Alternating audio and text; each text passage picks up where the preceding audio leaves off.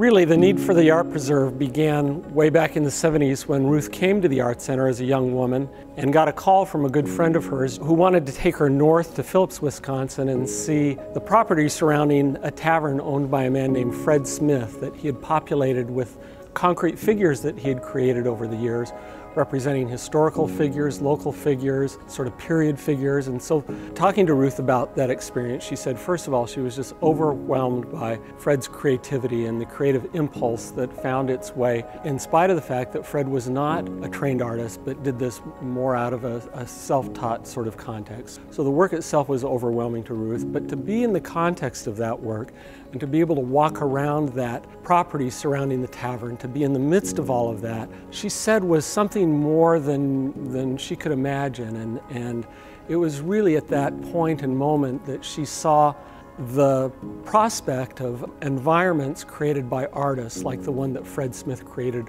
around his tavern. It was a powerful moment for her that found expression later in her life, but for that experience it was pivotal for what came later. So the Art Preserve really is a response to the need to engage the public in our permanent collection of artist-built environments. The collection started years and years ago. As the collection grew over time, the need to allow the public to engage in the collection on a regular basis became evident. So in 2007, the Art Center had Sublime Spaces and Visionary Worlds, which was the first time that we really fully explored the collection of artist-built environments. And at that point, it was clear that the public would like to be able to regularly access the work and build long-term relationships with the work. So as the idea of collecting this type of material grew and as our practice in doing it continued, our need for storage and our ability to bring that work out and show it on a regular basis became somewhat limited, because these are big pieces. They include houses and sheds and hundreds of concrete figures and recreations of artist studios, artist apartments. And so those two elements, the need to store and preserve and the need to really expose the public to it, which was difficult with our current circumstances, drove the decision to find a site and build a new building that could serve those purposes in new and unique ways. So Ruth had a vision initially in 2007 of a shared facility that could really be the storage space that we needed, could allow the public in, but could be the space that conservation and other work took place as well, out on the open floor. That vision still held very true, but additional aesthetics and visitor experience and kind of a curated experience was added to that over time. And it was really through a collaborative process led by Ruth of really ideating around each individual collection and what the needs for that particular collection were.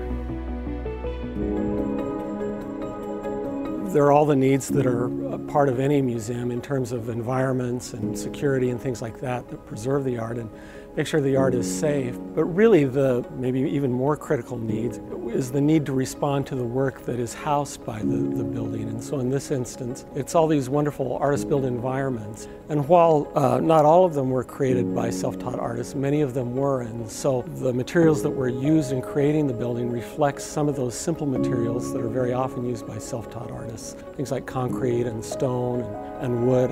And also we wanted the building, of course, to respond to the meadow. The building is set into the side of a hill, which has certain environmental advantages, but it just seems right to have the building integrated with the meadow we're in, with the hill, just as many of these environments were integrated into outside environments that had the same types of features.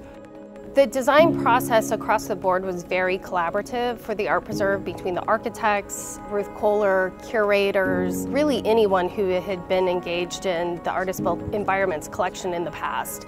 The building, as a collaboration, it had some fits and starts, and the ideas that began in 2007, with it being a very visible storage, warehousing type facility, to what the reality is today of this kind of hybrid, not quite a museum, not quite storage, a new type of space, really developed through years of collaboration and conversation and response to what the needs of this particular collection were.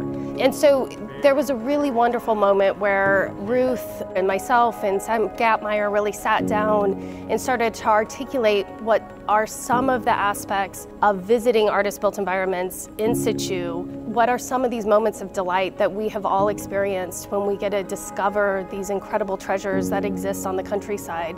What are those elements of that visit, and how could we start to bring some of those elements forward in the design of the art preserve? Visiting is like a meander rather than a straight line, point A to point B. It's a building with very few 90-degree angles. There's no sort of square boxes, and there's not a clear path that you follow once you get there.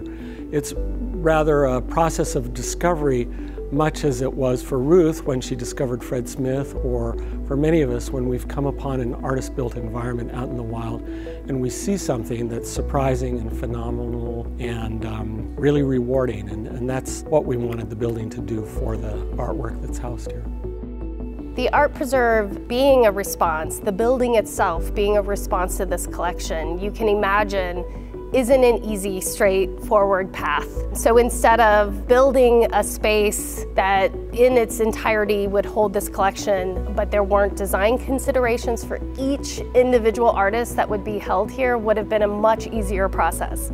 But because every space needed to be fitting for that particular artist, it was incredibly challenging. And we were really lucky with our architects, Trace Bird's workshop, in that they are used to a more collaborative process.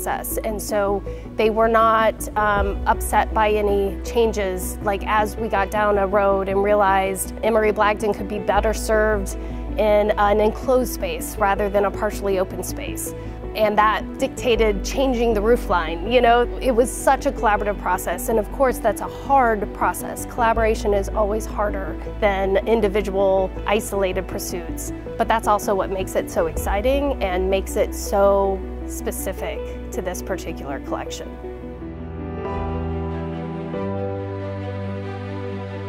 Ruth's vision and extreme care for these types of works is why the collection came to be at the Art Preserve, and then also why the Art Preserve came to be. The connection that she felt with the individual objects, with the individual sites, with the artists themselves, she wanted to make sure anybody that cared to could also have that connection over time, and that there was a space for that to happen.